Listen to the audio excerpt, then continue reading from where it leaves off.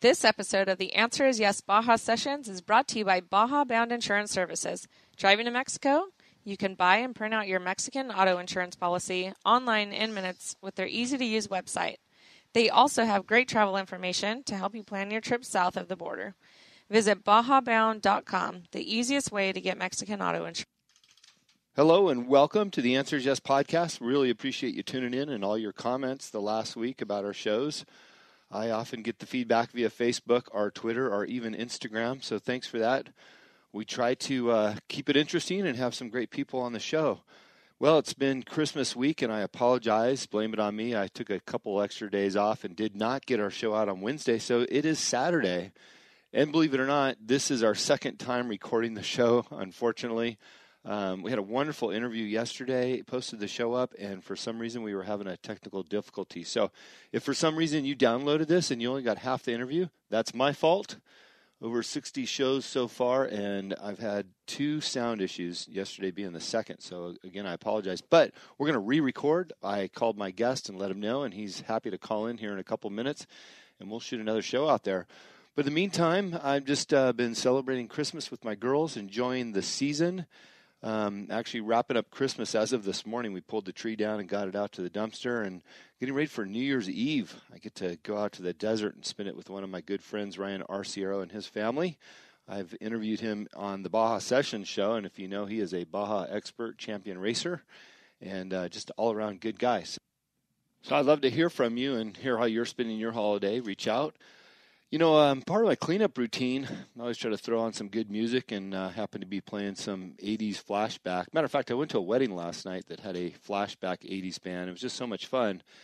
And, you know, if you come from that area, you know that the music was great, the movies were great, and just an all-around interesting time of our lives. And that's what makes this next guest so interesting to me, is that he has written some books about the 80's. And with that being said, I'm going to get him on the line and bring him on the air so that you can hear his story. So, hey, Chris, I just let everybody know that I've got you on the phone. How are you today?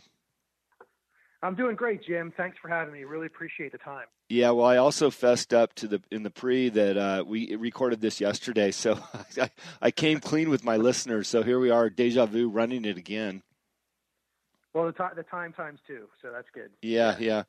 Well, so, you know, it might be a little bit challenging to have the exact same conversation we had yesterday, but it was really fruitful for me. You know, I finished my day off thinking about our conversation and how valuable that was, and I had a really good conversation with my aunt last night that's gone through some struggles, and we talked about saying yes to me, and I know later on in the interview we'll talk about saying yes to you, but you told me that when your career started off, or really what kicked off the difference, was you heading south from your hometown down to Florida with $300 in your pocket to become a bellman.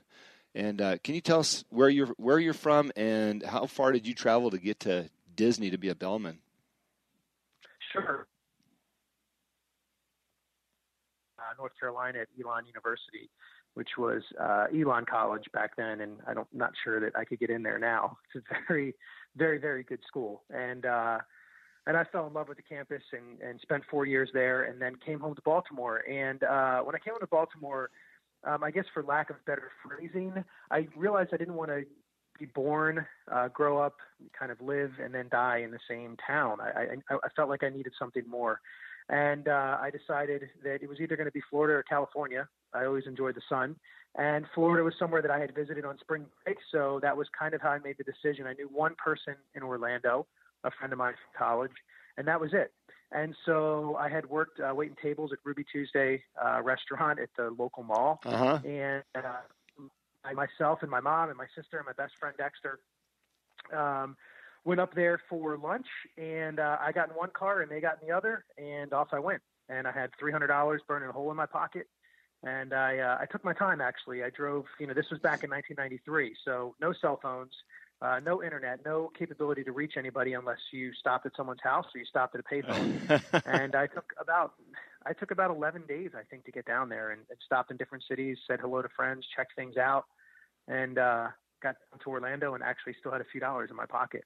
Yeah. Well, you took a big leap of faith. I love that you brought up the fact that that's when we didn't have cell phones. So you had to stop at a friend's house or use a payphone or wait till you got somewhere, right? We really didn't even have email in the 80s, right? No, we didn't. And in 1993, there was really, I'm not even sure if I recall, maybe we were just on the edge of getting, pagers were relevant, I guess. So we had them for a couple of years, but that was it. And so, yeah, it was awesome. And that was the first time that I realized saying yes to me was a huge thing. Yeah. I'd probably done it as a teenager, but it wasn't the same. It wasn't for the same reasons. It wasn't in the same way that you really thought. That was the first time I said yes to me. Yeah. Well, we must have been very well organized back then, getting stuff done with the lack of pagers, emails, and all that, cell phones and all that stuff. So you land here as a bellman and you take these random jobs. And what was your thought process behind that? Where were you headed?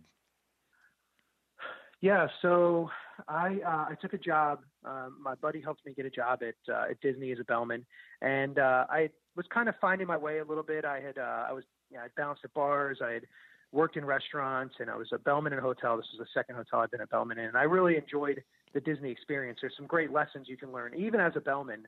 They do a really great job of teaching you really valuable lessons for the future when you move into your career and your business, and also just kind of the way to interact with people in general and to be kind and provide a smile. It's just a simple thing to do. Yeah. And so I thought, wow, I could, maybe move into marketing in Disney. Marketing was something I was always interested in. I grew up in a creative household, and so I always enjoyed marketing, even though I had a communications degree. The marketing was the piece that was really I found fascinating and intriguing. And Disney's very difficult to break into with marketing. And so at the time, Planet Hollywood, this is now, with that flash forward to 1995, and Planet Hollywood was at the height of its popularity. There was a huge Planet Hollywood, Orlando, right on Disney property. And I got a job there and figured maybe this was a better way to get in or an easier way to get into marketing. Yeah. I'd have access to the right people. And so I took a job as a busboy and, went home every night with other people's food on my clothing. And, it was, but I did that, for a couple of reasons. One is that, it was an opportunity for me to get in front of the marketing director. I knew that she ran the large events and parties inside of Planet Hollywood Orlando. And there was two ways to really get in front of her if I was going to try to get into marketing. One was a busboy and the other was doing security, which I did as well. And I did some security for celebrities, which we could do a whole nother podcast on. I bet. That was a really, really interesting experience. A lot of fun, great stories. So, so I went home every night with other people's food on me. And I kept putting my resume in front of her. I kept leaving it behind at the parties. I put it on the table and everywhere I could until I figured she'd get sick of seeing it and ask me, what do you want to do? Okay, if you give me your resume 100 times, tell me what you want to do. And that's exactly what happened. And so I ended up getting a job as a marketing coordinator. They sent me to different cities to set up concierge programs where we drive hotel guests into the local Planet Hollywoods. And so that's basically how it happened. And I think you and I talked yesterday too, and I know your experience with In-N-Out Burger, and I'm sure your listeners are very aware of that. And I do think, like you, that every kid should have to work in a restaurant or a hospitality setting or a customer service setting. I think it should be an absolute must. You learn an awful lot from it. And, when you carry other people's food home with you every day, it teaches you a lot. Yeah, well, I think just the service industry in general, you have the opportunity to be in front of a lot of people in a short time period, one shift, a number of different personalities, dealing with problems throughout those shifts, but really opening up and discovering what it is like to communicate with strangers, saying hello, welcome, things like that, asking them what they need or them having needs and coming to you. You're absolutely right. The service industry can provide a volume of background and lessons for somebody to start their careers. And, one of the things that I wanted to bring up that I just think is incredible about what you did is you knew where you wanted to be, and that was in marketing at this incredible company, what you call Planet Hollywood, but you were willing to take a job as a busboy to get there. And I think oftentimes, especially in this day and age, people think that they expect, I've got my college degree, I'm going to go right to the top, I'm going to make that $100,000 salary, and that's just not how it works. There's a path to success, and sometimes that path isn't the easiest one. Sometimes it's becoming the busboy and leaving that resume at the director's, lap every single time, and you did that. I love that you had the forethought to go down that road. Yeah, I think, I guess maybe it's instilled, a lot of that is instilled by your parents to, work for the things that you want, work for the things that you believe in. And another part was just, again, from my perspective, that was what I wanted to do. And there really, maybe there are some shortcuts here and there in certain things, but I think when you take shortcuts, eventually it catches up to you.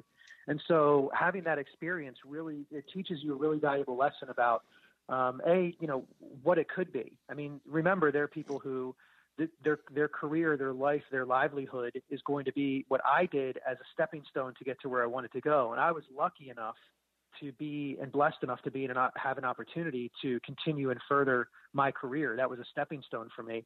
But it teaches you a really valuable lesson about respect and respecting people and their jobs and the things that they do. And you forget sometimes, it's something as simple as going out to dinner. How many people are involved in that process that you do of going out to dinner? We don't sometimes think about it. We sit down at the table, the food comes, we eat it, we go home. There are a lot of people who have jobs that are surrounding that particular dinner that you had, and that's their livelihood. And it's not easy. Yeah. I can tell you firsthand, it's a difficult job. It's a rewarding job. I think I loved working in a restaurant. I miss the camaraderie sometimes. I miss the, going out with people after work, and it's a really fun industry, but it can be a challenging one. And for somebody who chooses it as a career, we have to take a step back and just respect the fact that a lot of people do that. And that, when you go to dinner for an hour, there's a lot of people involved in making sure that you have a great dinner. And it's not just the person who puts the food on your table, and it's not the person who prepares it. It's all these other jobs in between. Yeah, I love bottom-up businesses, meaning people that work their way up from the bottom. Because imagine if you dropped in at Planet Hollywood, they hired you directly into marketing, you wouldn't really know as much about the operation as you actually learned as a busboy, and then throughout the different positions you might have held at those lower levels. It just makes you a better marketer or a better executive or a better person at the top when you understand what it's like all the way at the bottom, and those little nuances that you learn as a busboy and other positions entry level. And that's one of the things I love about In-N-Out. We used to get so many great applications from people in the restaurant industry, and immediately they thought, well, I've got this huge background. I'm sure I can start as a manager or as an assistant manager. And it's like, no, you start at the bottom. You're going to be cleaning the dining room, making, our minimum wage, which is usually more than the normal minimum wage. But still, just because you have this career doesn't mean you get a free pass. You learn at the bottom. And, that's a great company. They make average store manager, they just announced, makes over $150,000 a year. But they all started at the bottom. So, all right, so here you are. You've got this resume in front of the marketing director a number of times, and eventually you land in marketing. And where did your career path go from there?